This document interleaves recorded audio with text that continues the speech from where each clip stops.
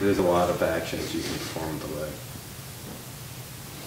What's up, guys? I'm going to show you a version of the throw, we'll just say Osoto Gari. I'm going to show the Osoto Otoshi. This is the drop throw version, and we're in here kind of making some videos of some different drop throws today. So with this Osoto version, what I want you to take into account is this is the one I teach to everybody. Like our kids in kids classes as young as maybe age 5, we do that throw. This doesn't require a lot of the typical leg action that you see from Osoto Gari, reaping back like this, or like using your leg as a hook to lift, right?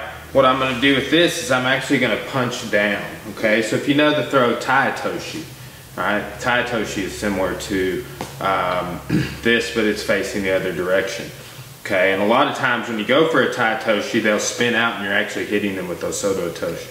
Right, so here, what I'm going to do is I'm going to punch my foot to the floor here, and I'm going to end up throwing his head about right here, so the Kazushi is going to break his balance there, okay? Fall up with the knee on belly, some form of side control, or an arm bar, okay?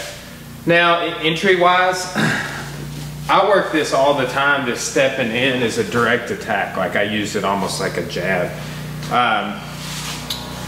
Zabit, there's a guy that's fighting the UFC, at least recently landed in Osoto, and he used like a sort of a step-in kick to get it, right?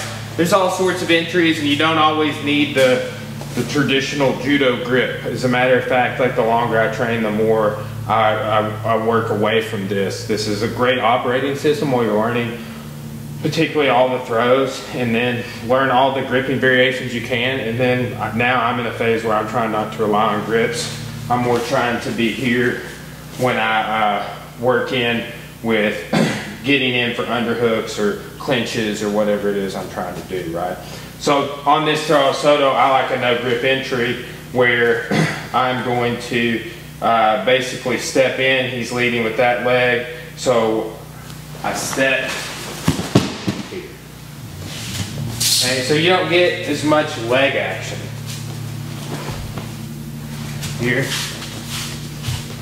scissoring is kind of your Kazushi, your balance break, right? So I come in. Osoto Otoshi, white belt move. It's for everybody. So if you're studying judo, jiu-jitsu, aikido, any of that, I think this is a great throw to work in your drills, right? Thanks for watching, guys.